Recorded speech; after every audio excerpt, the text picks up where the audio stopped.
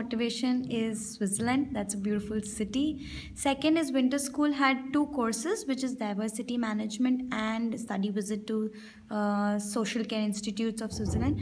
That was the course which motivated me, because diversity management, to study that, you need to go to a foreign land to study. Although in our country we do have foreign like different cultures, different religion, but still to understand the foreign and the Western influence, we need to go. So that was my first motivation. And second motivation is to understand the social care institutes in Switzerland was really important, so that I can compare it with my country, as well as where are we lacking behind, or where are we up in upper hand. So that's where you can have a comparison between two.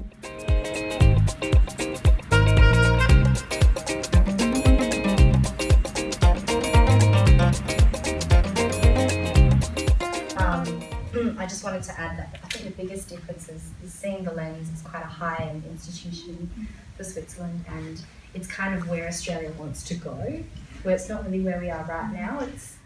At my university, we learn a lot about interprofessional study, but I really wanted to learn about other cultures, and especially Swiss is my own heritage as well, so I really wanted to explore what Swiss students learned and the institutions here.